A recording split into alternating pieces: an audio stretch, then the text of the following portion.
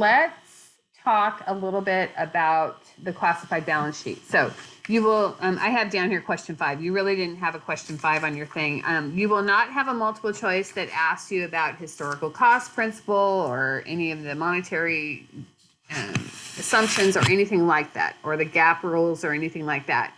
You will have some kind of question around the classified balance sheet.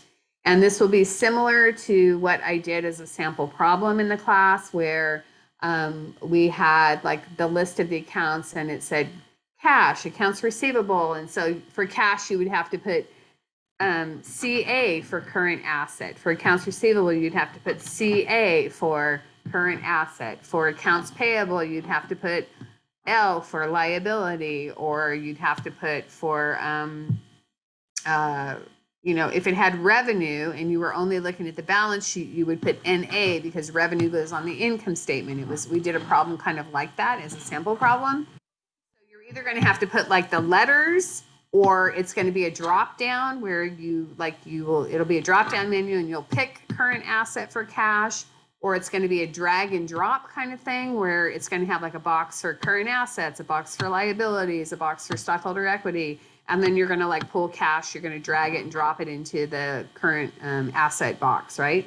So you're going to get some kind of question about that. So you will not do a classified balance sheet on your exam, but you do need to know where the accounts fall within the classified balance sheet, okay? So you want to make sure that on your note cards that you prepare for the exam, because you want to have your note cards prepared.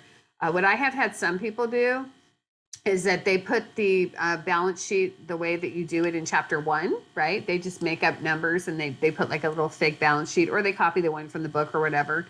And then even though it's like chapter 1, which is not classified, on the balance sheet next to each one of the accounts, they put the initials. So they may have like if we go back here to problem number 1, they may have like this regular balance sheet here, which is not classified. But then next to it in the column, they'll put like a CA next to what they are, right? And then buildings would be BPE, okay? So they put a little initial next to it, so then they know where they would go in the classified. So then that way that helps them to be able to answer that question about the classified balance sheet.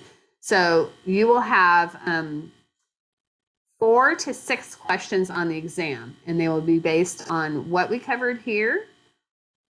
We've covered it now in the homework. We've covered it in the lecture problem examples. We've covered it in the chapter practices. Hopefully you've been doing those. And we've covered it in this little review here. So you've had multiple exposures. There's also the Wiley videos as well, which is another way you can get exposed to the types of problems that you'll see on the exam.